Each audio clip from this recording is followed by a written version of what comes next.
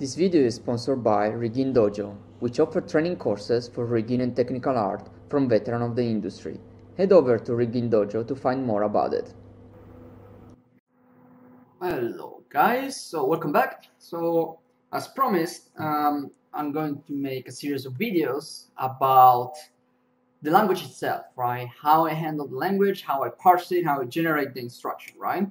So I'm trying to put the information up there. It's nothing new, there are several tutorials around, but basically that's how I handle it, right?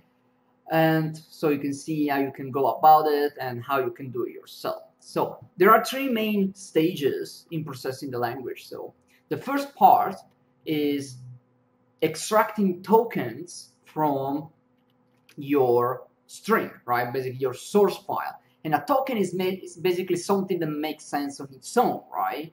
It can be a variable, it can be a name, it can be punctuation, so like semicolon, it can be operators like multiply, divide, it can be built-in words, right? It can be all these kind of things, and we're going to see how I'm handling that, right?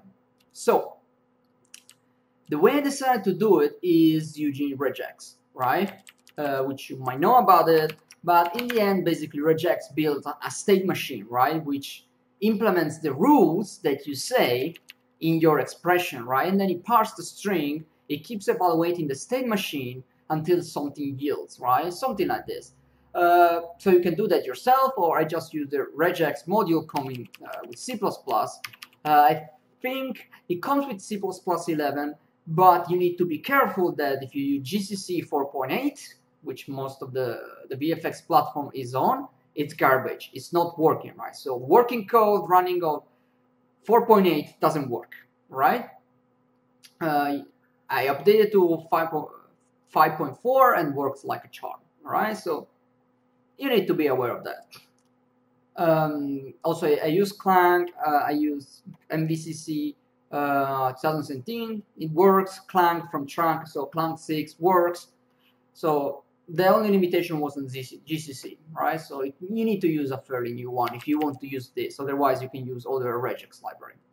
But anyway, so this is the whole regex handling my language, all right? That's it. That's the whole thing. And we're going to see quickly what it does, right? So the first line, it basically removes every possible space, white space, tab, blah, blah, blah, right? And they're optional.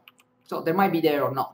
Then it tried to grab every single combination of letters and numbers, right? Started with a letter. And then basically as many of those, right? And actually, sorry, it's actually start with a letter and then every possible words matching that. And by word, we mean also numbers, right? So the first letter needs to be, the first thing needs to be a letter, because you cannot have a variable starting with a number.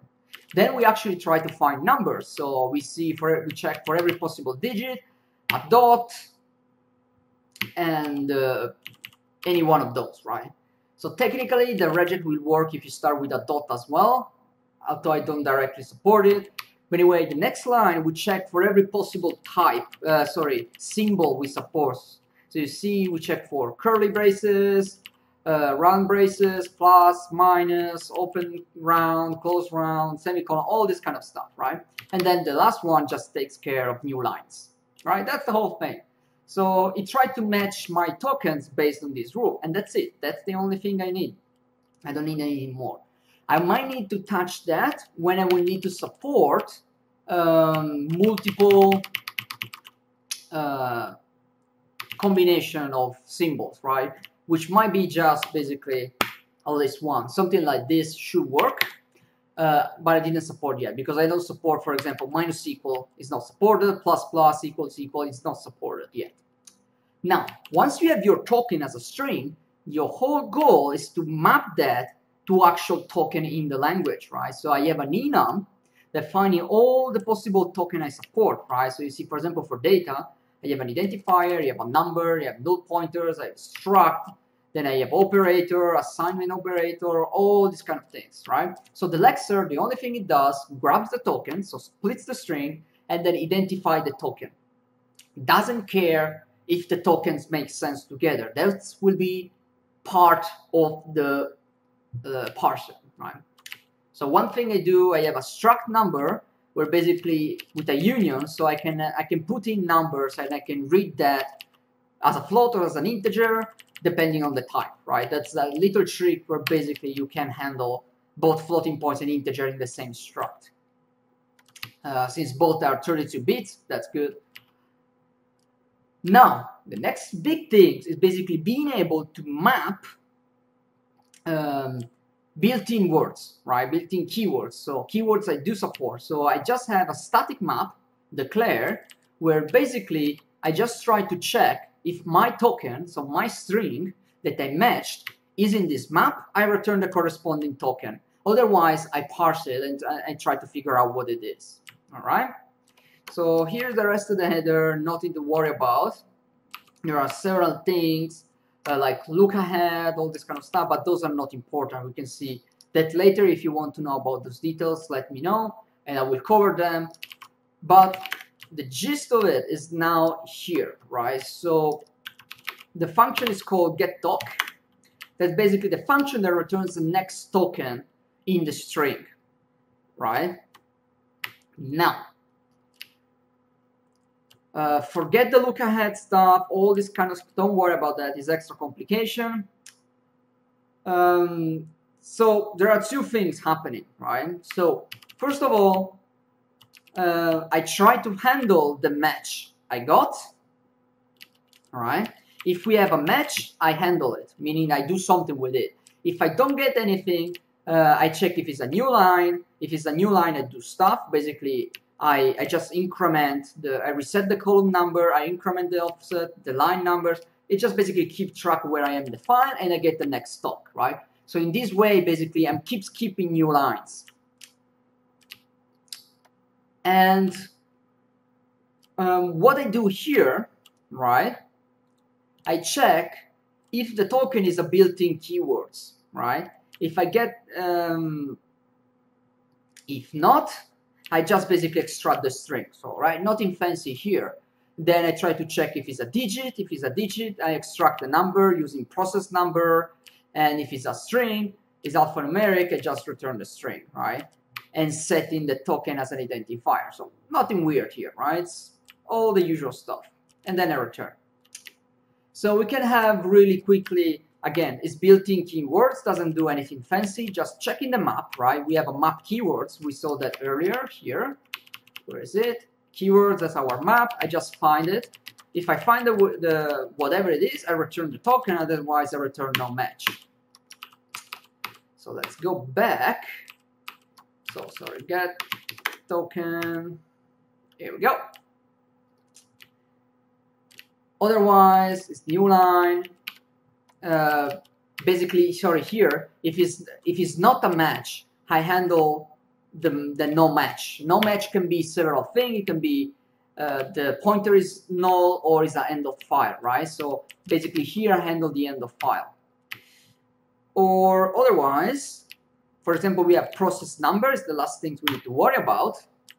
And process number is nothing fancy, but basically what it does is that we loop all the numbers, right?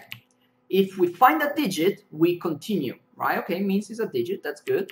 If we find a dot, we keep track of that, right? And of course, we also check that we already didn't find a dot.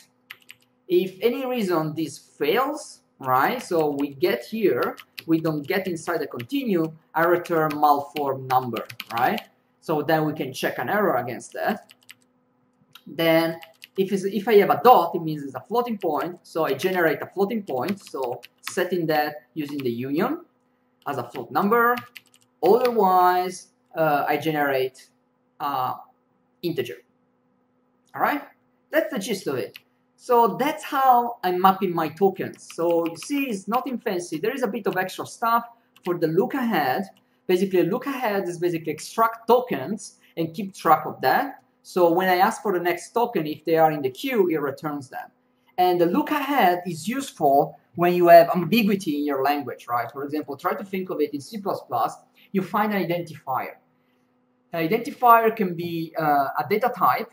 And if it's a data type, then it can be a variable declaration, a variable assignment, it can be a function declaration, it can be cast. It can be so many different things, right? So you need to look ahead to see what the other tokens are in order to make sense of your language. That's what look ahead is doing, all right? And this is all basically crap to handle that. I will point you to the code. Go look at that directly. It's called lexer.cpp and lexer.h. And that's super straightforward. You see, like 200 lines in the header and 200 in the CPP. We are able to lex our whole language, so extract all the tokens that we need. And to be honest, it's rare that I go and touch the lexer. Usually I just add extra things, extra token, but usually are built-in tokens in the language, so nothing to do there. They're just, I update the token list, I update the map, and usually my job is done in the lexer. So the whole thing, the big part is in the parser, right? And probably we're going to spend a couple of videos in the parser, but that's it for today's. I hope you like it, and see you in the next video.